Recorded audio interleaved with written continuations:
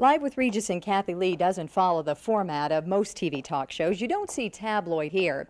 It's just old-fashioned conversation. The twist is you just never know what the hosts are going to say next. If you're going to be yourself on TV, then you got to get the good and the bad. And so some mornings you're not feeling quite up to it, and maybe you'll lash out, but it's mostly done in fun. I mean, that is the general attitude around here. What do you think the secret to your all success is, the mix of you and Kathie Lee together, if you had to sum it up?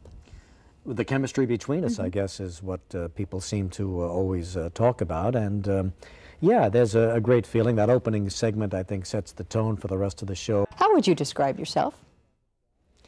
Very average guy, not a show business type at all, I don't think.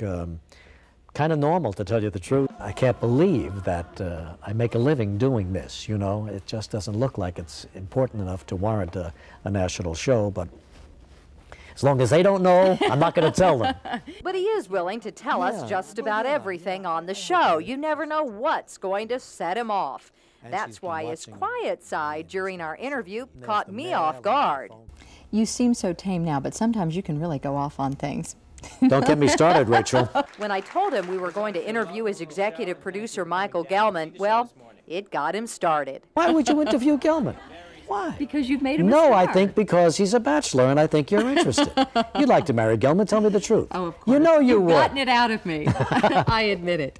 Okay, he got me to confess. Now, it's your turn, Reg. When do you think you'll call it quits with this show? Oh, I think I'll be ready to pack it in within a couple of years. Really? Yeah.